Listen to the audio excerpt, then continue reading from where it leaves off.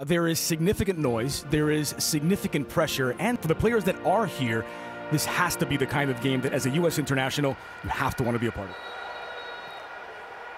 And the ball rolls in San Pedro Sula. Honduras and the United States, both sides with 2 points from the first 2 games of the octagonal, both drawing against Canada and El Salvador, and now both in search of their first win in these World Cup qualifiers. And an early attack for the United States, it just goes wide of what would have been a dream start for George Bello. Acosta for Sargent. Pepi in support. Taking a slight deflection to Sargent, trying to win it back. Quarter of an hour gone. This is Arriaga for Honduras. Finding a bit of space now as the Hondurans on the break. Slotted through for Moya. Moya catches the wrong side of the net. And just how quick Honduras can counter.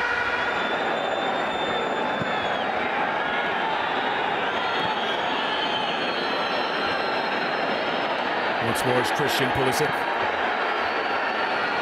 Bit of space here for George Bello. Drives the cross back post. Sargent chasing it down. Knocked down. Pepi swings at it just over the crossbar on what would have been a debut goal for the teenager. Oh, that's a golden chance, and that's probably exactly where he wants that ball to play. Bello's challenge, a fair one. Honduras holding on to possession. That's a whole sequence that's mayhem there. And it starts with the U.S. just being sloppy in possession. The ball finds Josh Sargent. Tries to take on players in the wrong position, and he touches by Rubio, looking for the run of Rodriguez now. Early cross, edge of the 6, and it's the opening goal for Honduras. After a giveaway in the midfield, it's Brian Moya who breaks the deadlock. And the Catrachos strike first. This whole sequence started by the U.S. giving the ball away sloppily. John Brooks then gets dragged out of that center back position. And then it's a late recognition of George Bello there to try to come inside and make up for the loss of John Brooks in that central position. Good ball in, though, by Rodriguez, and Moya finds himself wide open inside the 6. He can't believe his luck. Coito on the sideline can't believe his luck as well. Flores is closed down quickly by Sands. Into the middle, it's Rubio on his right. Rubio going for goal! Doesn't get it to bend enough.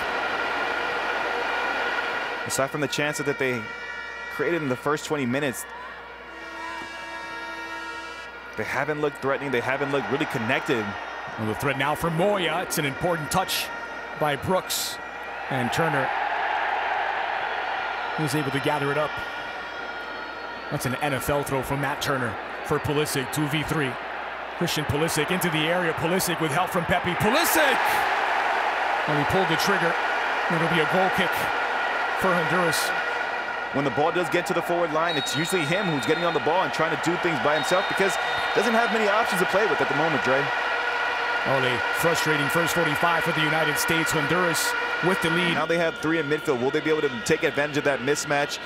The numerical advantage, will that afford him some more time and space to get on the ball and be a little bit more comfortable? Moya laying it off and getting it back. This is Moya, the goal scorer. Andy Nahar getting involved in the attack. Arriaga tripped up by Leggett. Fair challenge from the veteran. That's given away to Kyoto in a dangerous spot, and Robinson deals with it. Pepi laying it off. This is Pulisic now 2v2 with help from Robinson and fresh legs on the way. It's Pulisic. Leggett.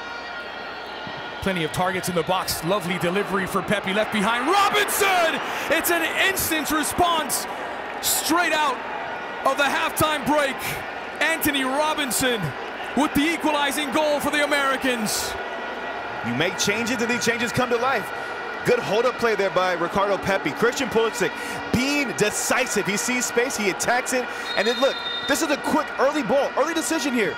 Sebastian Leggett recognizes that there are numbers in the box. Ricardo Pepi making that near post run affects the play just enough. Anthony Robinson just introduced to the game, the left back getting forward. A cultured, little calm, composed finish with his right foot. You know what's different? One of the last plays we saw going into halftime was Christian getting the ball and running at defenders, and he's 1v1 or 1v2 and has no support. In this scenario now, though, Ricardo Pepi wins the ball, and you see the amount of guys that are busting along to get forward. Rivas drives it back post. Kyoto brought down expertly. It's Kyoto on his left! And it's just wide from Ramel Kyoto. Back on level terms with a massive 2 points up for grabs. Nicely timed challenge by Sands. Slick from Pulisic. And dispossessed by Rivas.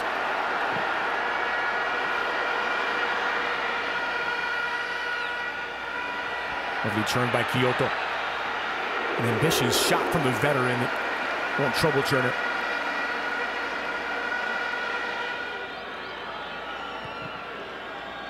Sargent in the pocket of space. Laying it off nicely for Leggett.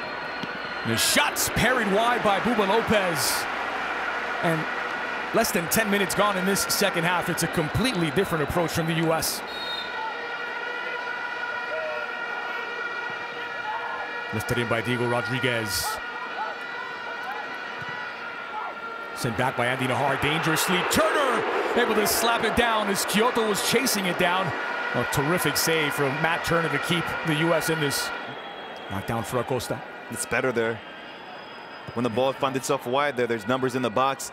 Brenden Aaronson making runs that pull the fullback out there, pull the center back out, excuse me, to create that lane for Kellen Acosta from a long way out. Acosta! Well, he gets it to bounce in front of Lopez.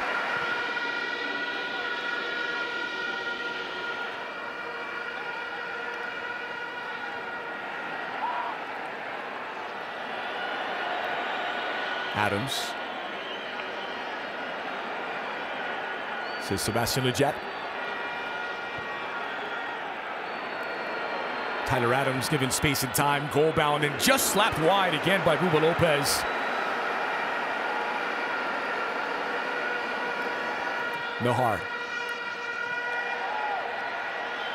And really a point will not satisfy the Hondurans either, who have also been held to a pair of draws in their first two matches. This is Robinson now.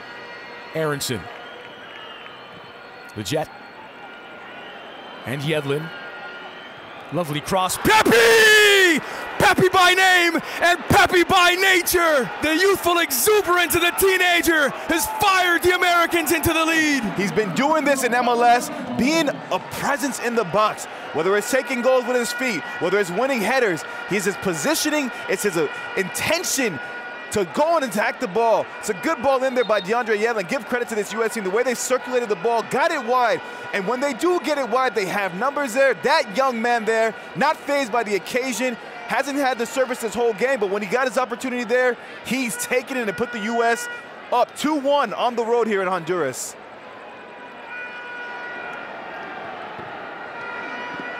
Really giving away it has been. It's Pepi again on the front foot. He's got Aaronson in support. Ricardo Pepi with the square ball. Aaronson has put it away!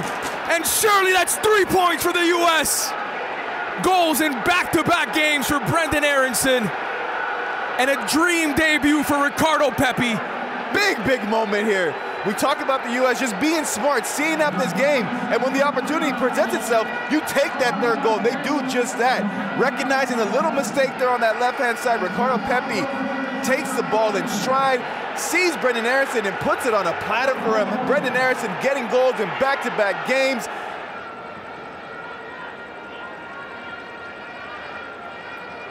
Adams finding little resistance here. Pepi already has a goal to his name. It's Ricardo Pepi!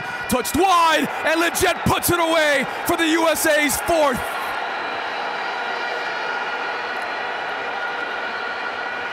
A game turned on its head, and 3 huge points for Berhalter's Americans. It starts with Tyler Adams winning the ball in midfield here, and just recognizing the run of Ricardo Pepi. He stays on side. He tries to get his second on the night. But again, when you talk about the subs coming on and making an impact, Christian Roldan is up there, but it's Sebastian Leggett who's on the far post and gets the tap in to make it 4-1. There is your final whistle in a match marked by adversity. Without some of the talismanic names, the U.S. respond brilliantly, led by the teenager Ricardo Pepi. Honduras 1, USA 4.